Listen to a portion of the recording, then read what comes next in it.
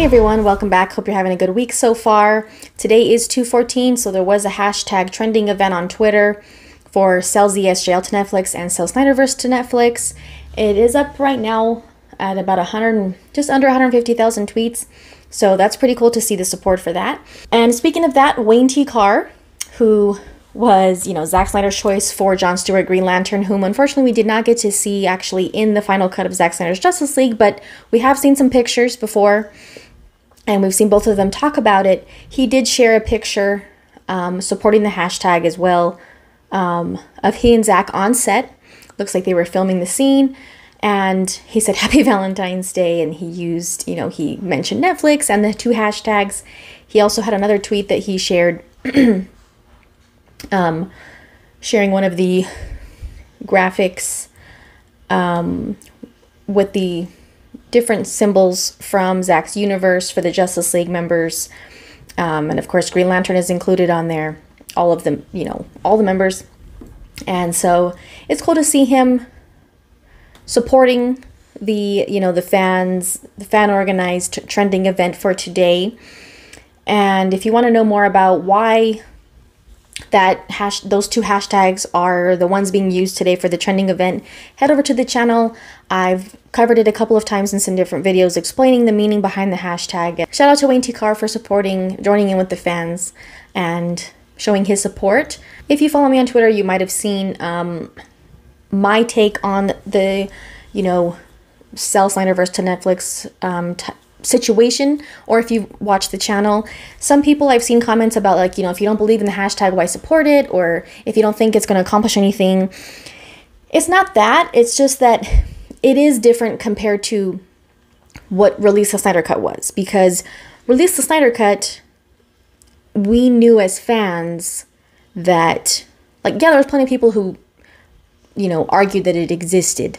But the fans, the fans that really wanted to see Zack's movie, we knew that just even based on the trailers, without even having to see pictures that he shared, without having to see clips, without having to see anything, you could just watch the trailers and know that it was a completely different movie.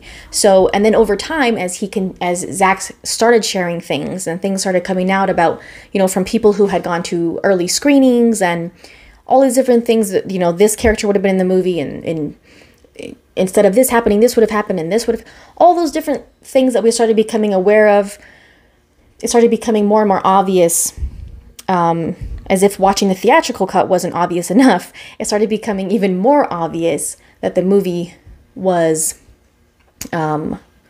just completely changed and destroyed. So anyway, that movement was slightly different because we knew that all WB had to do at that time was just decide to release it. It was just their decision only, right? And thankfully, eventually it happened. The whole Snyderverse Netflix thing is very different because it's not that it's impossible, and it's not that I don't believe in it. It's just that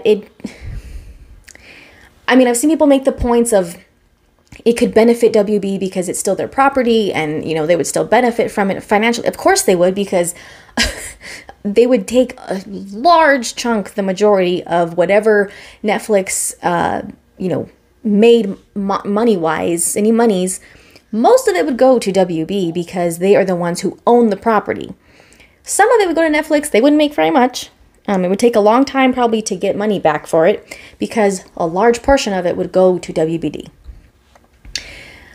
So yes, they could both benefit from it, but again, as I had mentioned, it's just so many things that would have to be worked out for that to happen. And so that's why I think it's different from, the movement of Release the Snyder Cut, because it was their property, didn't involve any other parties, didn't involve any other streaming services. It was just on them. And all they had to do was decide to let Zack finish it and release it. Granted, that was a lot of work that had to go into that on the part, everyone who had to go and restore the movie to its original design and coloring and finish the scenes that weren't finished and, the score, all of that stuff. Steppenwolf's design. So there was a lot of work that had to go into finishing it, technically. And then, Zack did record the epilogue scenes with Batman and Joker and all of them. So, ton of work that they had to do on their part and visual effects. But they just had to decide to allow that to happen. And with this Netflix thing, while I would love to see it happen, it's just not as black and white. So my take on it is this. The ultimate victory for Zack and the fans was getting ZSJL, 100%. And I'm super excited to see the new worlds he's building. But if the opportunity ever arose with the right circumstances and Zack wanted to, then I would definitely love to see the rest of his arc continued, or even just one more movie.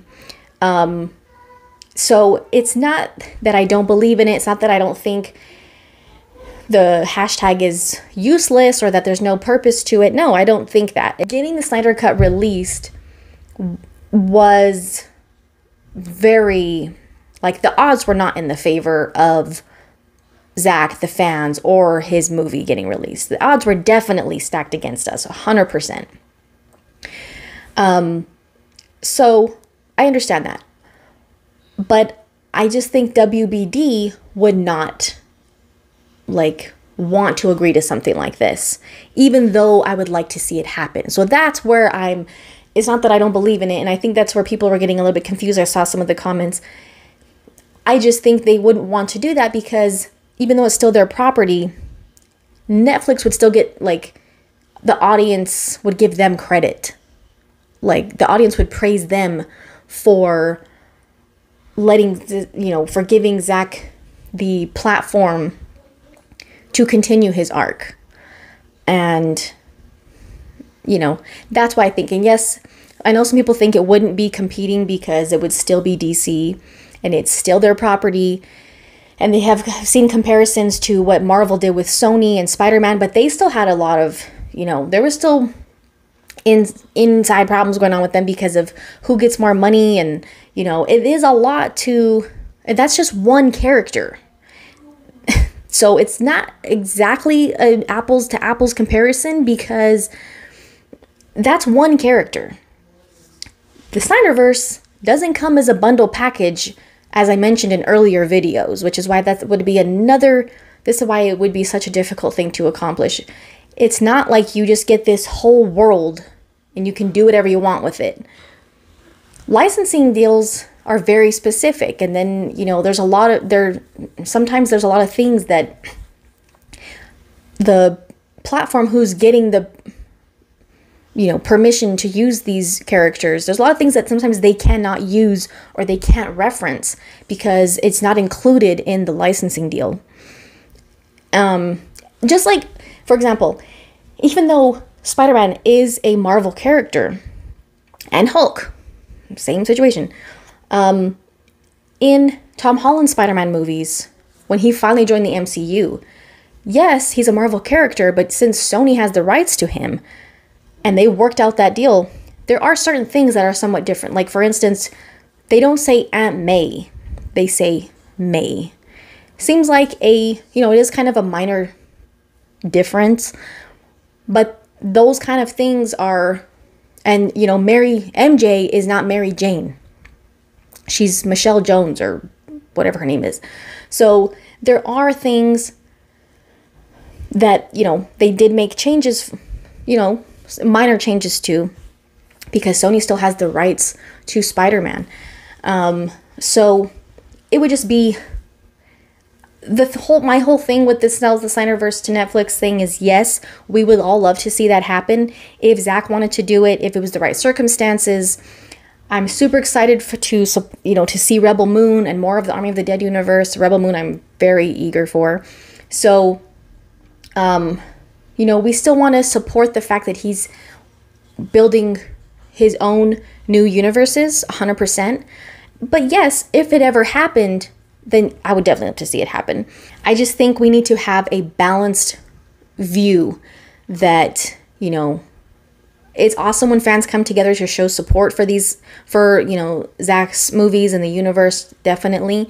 And I'm here for it. And I'm always going to support his universe. But I'm also going to support his other work just as much. But I do think that we do need to recognize the differences between this hashtag and Release the Snyder Cut, because they are two different things. And so I just think we need to have we don't want to be, you know, saying that just because this hashtag is becoming more of a thing that means that, you know, this is going on behind the scenes and Netflix and Warner Brothers are talking and all of that. I don't want to spread like false narratives or anything like that, but I just wanted to clarify that, and that's what I kind of try to compact into this tweet here.